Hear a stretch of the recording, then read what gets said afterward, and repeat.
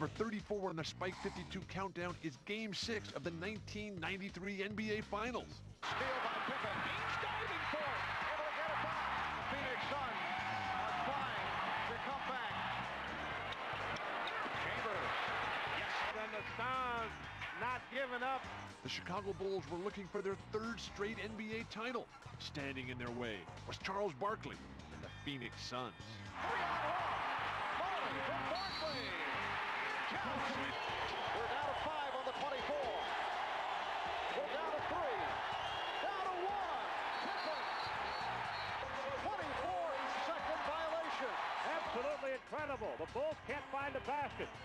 It looked like the Suns had forced a seventh and deciding game on their home court with a late rally in Game 6. Eagles for the chance to take the lead. They get to Marley for a 3. Got it!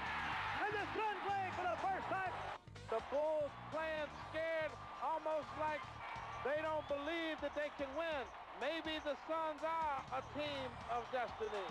We will find a way to win this game. I don't care about the refs. I don't care about the fouls. If we do what we can do, we will win this game. In the line, the Bulls set up a final play. Hey, back to Michael. They want Michael to get a full head of steam, try to keep him in the middle of the floor.